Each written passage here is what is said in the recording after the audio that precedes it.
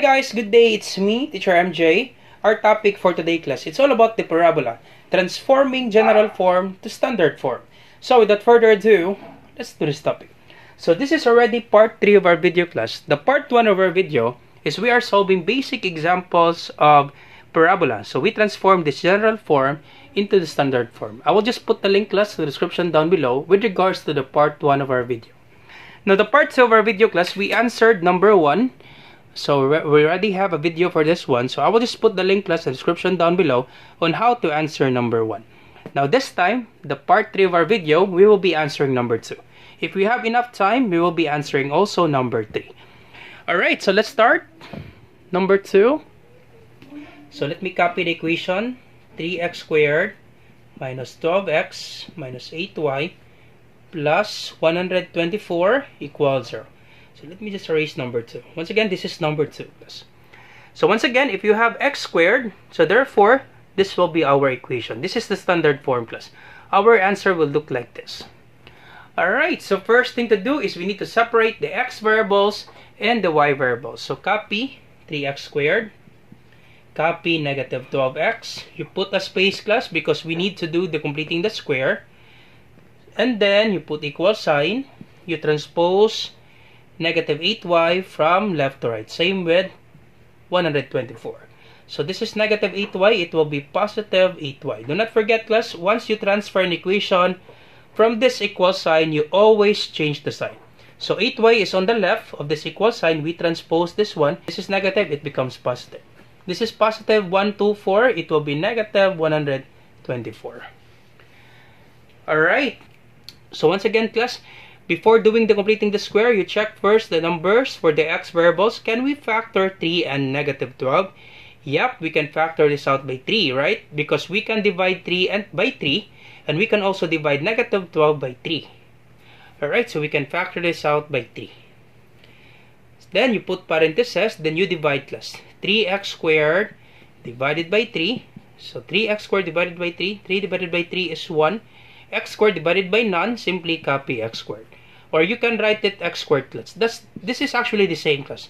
Always remember that there's 1 here on this variable class. Always remember that one. If you didn't see any number, understood to be 1. So we can write this x squared. Alright, and then you divide this one, negative 12x divided by 3. So negative 12 divided by 3 or negative divided by positive is negative. 12 divided by 3 is 4. X divided by none, copy. Negative 4x. Alright, and then you copy this one. You close parentheses, then equals 8y minus 124. Alright, so you can do the distributive property class to check if this is really the correct factor of this one. So 3 times x squared, that's 3x squared. 3 times negative 4x, that's negative 12x. So therefore, this is the correct factor of this one. Next is we do the completing the square. So we will need to add a new constant here in the parentheses. And what would be that number, sir? Of course, we do have the formula class. b divided by 2, quantity squared. Our b class is beside x, beside this linear term. So b is negative 4 divided by 2, quantity squared. So negative 4 divided by 2, that's negative 2, quantity squared. Once again class, this is the formula in completing the square. To add a new constant here. So b is negative 4 beside x divided by 2. So negative 4 divided by 2, that's negative 2. And we still have squared. So negative 2 squared, it means negative 2 times negative 2.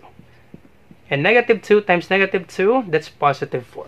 So therefore, you will add 4 on this side. Alright, so you will add 4 on the side of this side of the equation. Now, check this one class. If you add 4 on this side of this equation, now you will need to add... Okay, let me just erase this one class. Be careful with this one class. In the first video class, if this is just your equation, once you get the number, you just simply add 4 on the left side.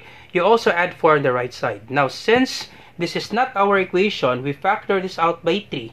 Therefore, the thing that you will be adding is you need to multiply 3 and 4, and that will be the number that you will be adding class. Okay, always remember this one. So you will not add 4 directly. It will be plus 3 times 4, the product of 3 and 4.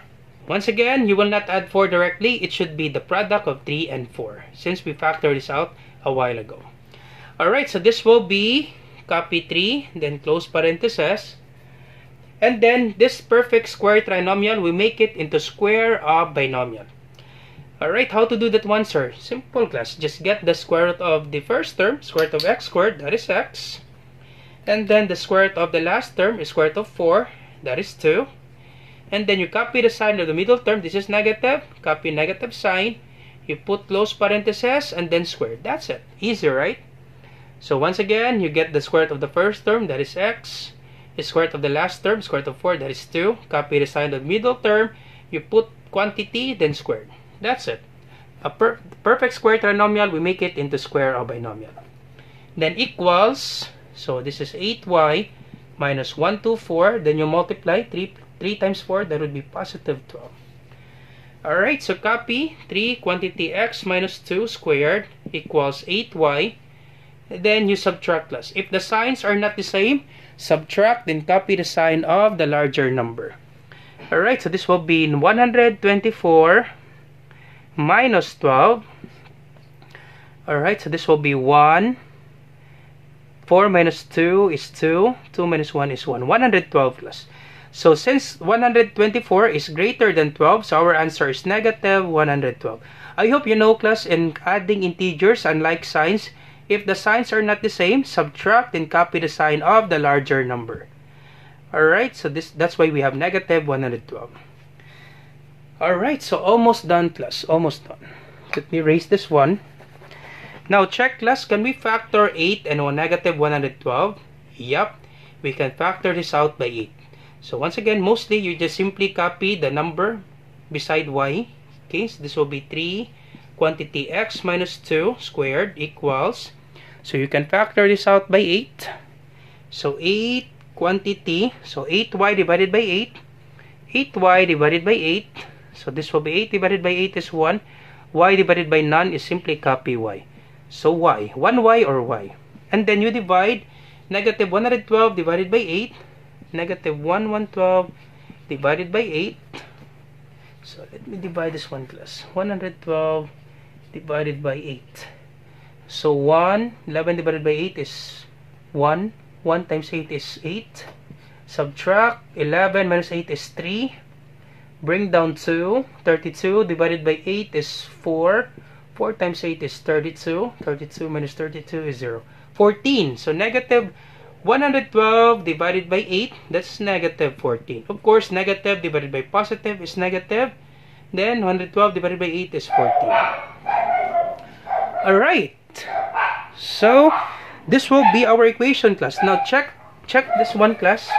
This is not yet the final equation. So, check, class. Okay, let me just copy it here. So, this will be... Okay. We don't have enough space, class. So, let me just copy it here. 3 quantity x minus 2 squared equals 8 quantity y minus 14.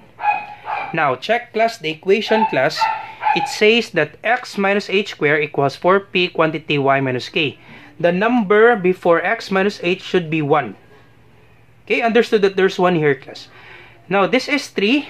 Now, since this is 3, the thing that we will do is we need to divide this 1 by 3.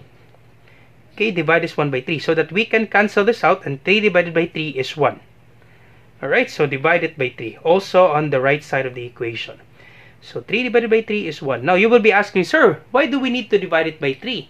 Because the equation, class, in our standard form, the number before this quantity understood to be 1.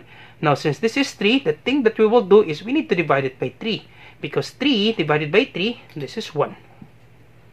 Okay, 3 divided by 3 is 1. Alright, so divide it by 3. So our final equation will be quantity x minus 2 squared equals, so 8 divided by 3, copy, class. Check, class, if we can reduce the fraction. Can we reduce 8 and 3? Nope, we cannot reduce 8 and 3, class. We cannot divide 8 by 3 also because our answer is this decimal. Therefore, just simply copy 8 over 3. Then quantity y minus 14. That's it, class. This will be our final answer. Alright, that's it. So to get the vertex will be H and K. So I'm going to just put it here, vertex H and K. So our H is beside X. So this will be our equation. H is beside X. So our H is, this is negative 2. Get the additive inverse. H is positive 2. This is negative 14 for K because K is beside Y. This is negative 14. Get the additive inverse. This will be positive 14. That's it, class. That's the vertex. All set for number 2. So this is just part 3 of our video, class. Part 3 of our video. Now for number 3, class, it will be part 4 of our video. And it will be quite more complicated, but do not be worried, we will be answering number 3. That will be part 4 of our video, class. Alright, so I hope you learned something new today. If you learned something new today, do not forget to like, share, and subscribe. You share to your friends, class, and to your classmates so that we can help more students. Once again, this is Teacher MJ. You have a great day. Do not forget the part 4 of our video. I will be sending the link, or I will just put the link in the description down below for the part 4 of our video.